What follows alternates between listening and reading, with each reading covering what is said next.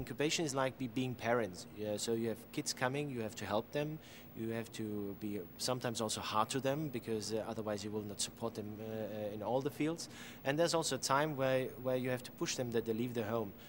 But what we also take care that these new companies taking space technology and develop a great product out of it, and we saw some examples today, that we also help with the funding so that they can grow, create new jobs, and that's beneficial for Europe. Via a competition we supported in Europe, we found a lot of crazy ideas, and this company was approaching us, that was last year, with just a business idea.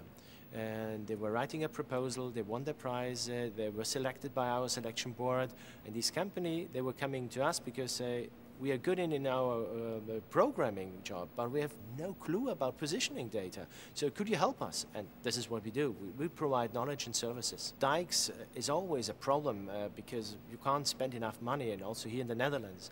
So this company was using a radar technology which was originally developed for Mir and also ISS and for satellites. Taking this radar technology, coming to us, we helped them to make it small, we packed it in the airplane, and they're flying over the dikes and checking the dikes where they have problems so they can see the moisture. So if there is behind the dike a small area of wet spot, that means there's a problem and the people should better repair the dike. That protects us all against flooding.